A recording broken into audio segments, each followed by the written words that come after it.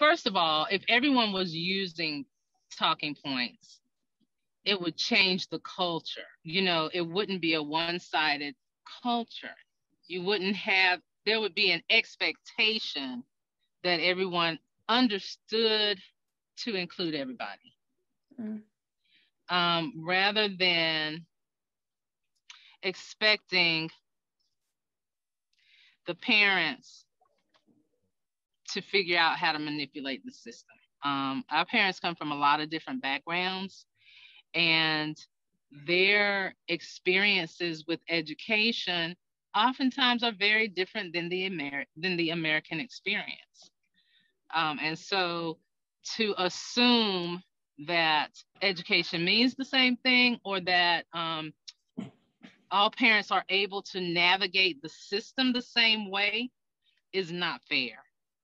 And it bothers me when I see that not being taken into account. You know, a lot of times our students and parents are kind of on the sidelines and not really a part of what's going on, and they get left out because, you know, oftentimes messages go out in English, you know, those types of things. And it's kind of frustrating knowing that they could be missing out on being part of what's going on.